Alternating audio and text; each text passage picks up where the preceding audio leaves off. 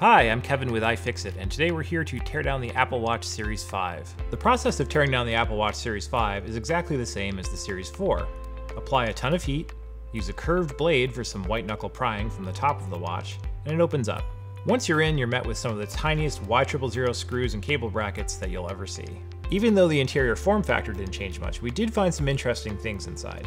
The Series 5 has an improved ambient light sensor embedded under the OLED panel, visible here thanks to X-rays provided by Creative Electron. The battery for this 40mm Series 5 is a bit of a mystery. Unlike the 44mm version of the Series 5, the 40mm battery is encased in an aluminum pouch. It also got a 10% increase in capacity and is now rated at 0.944 watt-hours, up from 0.858 in the Series 4. Interestingly, the 44mm version only got a 1.44% increase, and has a fairly standard encasement. We're still unsure of what all these differences mean for right now, but we're currently researching the matter.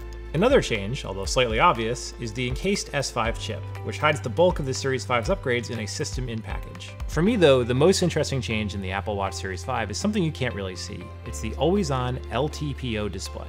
What is an LTPO display, you ask? I'm glad you asked, because I wrote a giant blog post about it for iFixit.com. The display on an Apple Watch is an OLED display, much like a smartphone, and the type it is LTPO, which stands for Low Temperature Polysilicon Oxide. That's a hard word to say, but let's just say that there's a different composition of the thin film transistors that sits underneath the organic material in the Apple Watch. This gives it some power savings, but actually it's not that new. The Apple Watch Series 4 had the same LTPO technology in it, but what it didn't have was Apple's ability to use their software and technology to change the refresh rate of the display. The refresh rate is basically how often the display or the screen looks for new content from your computer. So if it's running at 60 Hz, it's checking 60 times a second to see if there's something new to display. You don't need that when your watch is down by your side, not doing anything, so Apple lowers the refresh rate down to 1 Hz, or once per second. That's how often the second hand moves. So that's a big power savings that is present in the Series 5 that wasn't in the Series 4.